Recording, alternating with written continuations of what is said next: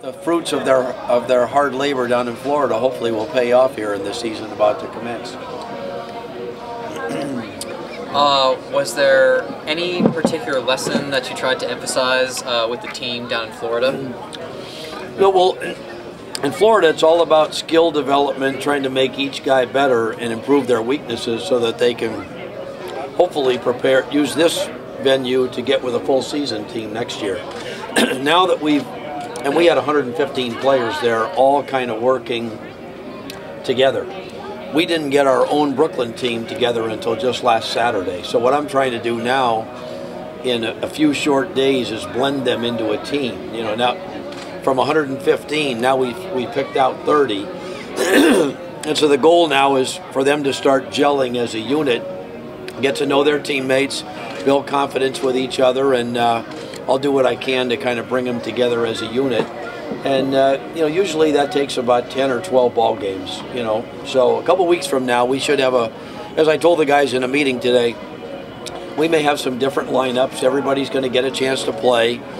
The pitchers won't really have defined roles specifically, but their performance in the first 10 to 15 games will make it very easy for me to see what our pretty much everyday lineup should be and what roles the pitchers will have in the bullpen. What would you say the biggest lesson you've learned from last year's experience with being a manager here at Brooklyn? Oh gosh, after 42 years of this, I don't know. Are there any more lessons to be learned? I mean, you know, I had a good time last year, you know. So I mean, at this stage, you know, after retiring and coming back, this is actually just fun time for me now because I accomplished what I wanted to in baseball, and now it's all about the kids. And Dave LaRoche is my age, and he was retired as well. We both talk about how much fun it is to give something back to the game, you know, to just impart some of what we've learned over the way to these kids, and then just have fun watching them play, you know. So, I mean, I'm always open to learning new things, and certainly this park was a great personal experience for me. Other than the big leagues, this is the best facility that I ever managed in, and I managed in most of the leagues and at every level, from rookie league, low A, high A, double A, triple A. I was never fortunate enough, and I tell these kids all the time not to take this for granted because it wasn't like this at all in my era.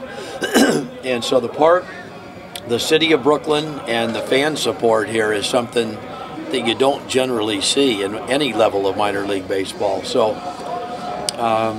you know, for that, you know, I'm glad to spend my last years in the game in a great environment. Is it tough to get all these guys to buy in together as a team when they kind of know we're competing against each other for a spot at the next level? No, well, it can be. I've never found it to be difficult because, you know, if I have a gift when I look back over my career, I've never in my life ever seen race or ethnicity. I mean, I just see baseball players, and players perceive that right away. And my ability to speak Spanish and everything I talk and work on is about team. So, I mean, I've never seen that to be an issue. It does take some time, especially, like I said, since this team was just formed last Saturday. Because the Mets have 3 rookie teams, and so all 100 players played together in Florida, and then last Saturday they were split up to Brooklyn, Kingsport, and Gulf Coast League. So we're not even talking a full week since they knew that they were going to be together as a unit. But like I say, within a week to 10 days, I fully see us, you know, really gelling together as a unit, you know, and I'll do what I can to make that happen. Is there anything in particular you'll be looking at with regards to when Tyler takes the mound this weekend? No, well, we picked Tyler to start the opener because he's got advanced control, especially for this level, and he showed us down in Florida that he has a lot of poise. You know, so we're just open. You know, opening day is always something. You know, whether it's little league or high school, minor leagues or big leagues, there's something about the newness of a new season and a new league where, you know, these guys are all going to be, I mean, they wouldn't be human if they didn't have some butterflies in their stomach and some nerves going on tomorrow. But you hope that by the time the first pitch is thrown that everybody settles in and just focuses on the task at hand and tries to block out, you know, the crowd and the roller coasters and all the stuff that really doesn't pertain to baseball. But for some guys, that's more difficult than it is for others. And lastly, is there any particular routine that you like have a habit of going through with the team, like before each and every game? No, just before the first one. In fact, you know, I probably shouldn't say this, but I will with my sense of humor. There's certain guys that the outside elements don't allow them to perform to their potential. So I've always made a joke out of it before the season starts. I've always referred to it as the sphincter factor. And the players laugh, which is what I want them to do. I said, as soon as you overcome that factor to just focus, if you're a pitcher, on the hitter that's at the plate and throw to your catcher, the sooner your skills will be able to surface. But some of the guys, you know, you see this all the time in winter ball, and you see it with a youngster that goes up to the big leagues for the first time. From what I read in the paper, it just happened to Akil Morris last night. This guy has tremendous ability, and he gave up five earned runs, I guess, in 2/3 of an inning last night. That part of that is what I call the sphincter factor, where the nerves and the awareness of a big league stadium and the crowd didn't allow him to settle down and focus on the task at hand that he's done brilliantly at St. Lucie all the time. And so I make a joke out of it to try to get guys to relax, because as soon as you get them through that, then you can see their real skills come out, and then they have fun and they go ahead and compete. In terms of the hierarchy of this organization, this team throws far better than any other level. Mm-hmm. You know, like basically these kids basically going from that to here, and then basically they're not going to cross like this anywhere else on their way up. Well, they will at AAA, but you're right, and we addressed that today. I told the guys, I said, you know, because I never want players to take things for granted, because in my era it wasn't at all like this. You didn't see parks like this in AAA. When I was in AAA, Buffalo was the first original stadium that was like this, except that it held 20,000. But the rest of them were just archaic, you know. And I told the players in a meeting today, I said, you never want to take this for granted. The Wilpon family that owns the Mets owns this club. And our proximity to Citi Field, we're like 10, 12 miles away, so people from the front office are going to get to come watch you play, more so than on any other minor league team. We're going to draw almost 7,000 people a night. You won't see that when you get promoted to Savannah or St. Lucie or Binghamton. In Vegas you will. Vegas was our AAA team when I was with the Padres, and on certain nights they draw very good out there. I've seen 10,000 people in the park. But you're right, by and large, this is it for them. And it's a great experience that they shouldn't take for granted. If you can't get fired up to play in this park with the weather and the conditions of the field and brand new balls and BP, it's a major league environment. And the fan base to support it. So I just want to remind them, enjoy it, don't take it for granted, and have fun, because you paid the price in Florida for 3 months. Now the next 3 months is going to be fun, because it's night baseball, the games count, and now you're on a real team, not just part of 100 working out every day. So, you know, we're excited and looking forward to it. You got 9 returners this year. How much are you looking for them to share their experiences with some of the newer guys? Yeah, well, that's a good point. We mentioned that in Florida. I told the veterans to even on the flight here to start imparting to the new guys, tell them where the subway was. You know, we have vans that bring the players to the park, but a lot of the guys like to come early and go to some of the restaurants here around Coney Island.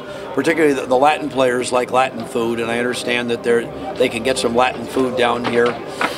And you know, so just showing them where the subway was, how to get here, and just getting acclimated. And certainly the 9 veterans that were here last year, they already know what they're in for, so there won't be any stage fright on their part.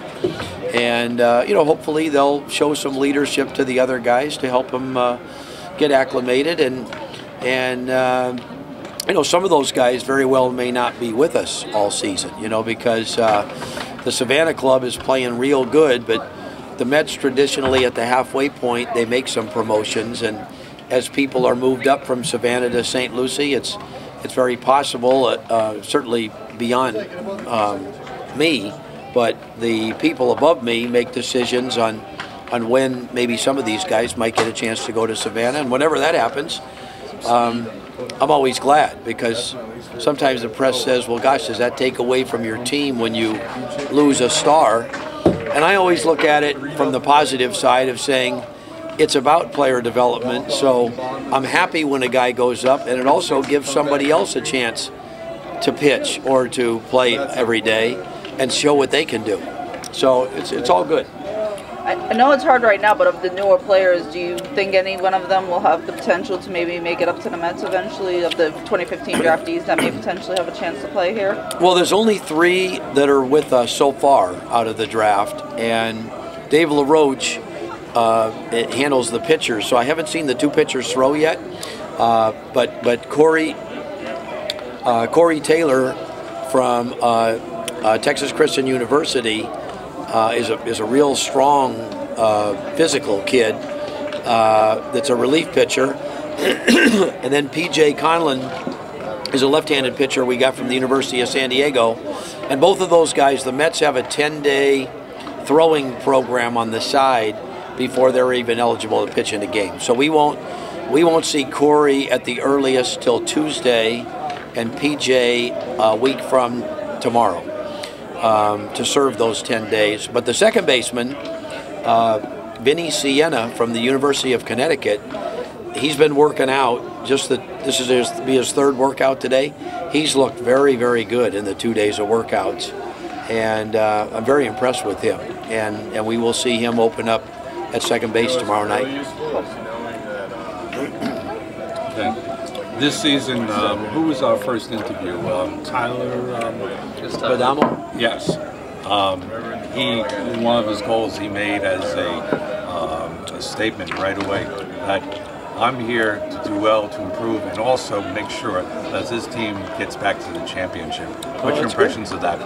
Well, that's good. And that's just as it should be. I mean, we talked in a clubhouse meeting today that I mean, each one of these guys individually, they know and have been told in Florida over the last 90 days what they need to do to get better. So they're all on individual programs, but now that they're on a team, while they're with this team, I believe that a team is like an extended family. They're gonna spend more time together in the next 90 days than they are with their own families or wives or girlfriends, even if they're in town, with the number of hours we're going to be spending at the park. So consequently, the sooner that they buy into each other and really develop a familial type attitude and chemistry, that while we're here as a team, the philosophy should be, hey, somebody's going to win, and it might as well be us. So we're looking forward to playing the Staten Island Yankees this weekend, as we did last year. And if I remember right, last year they got us early and we got them late.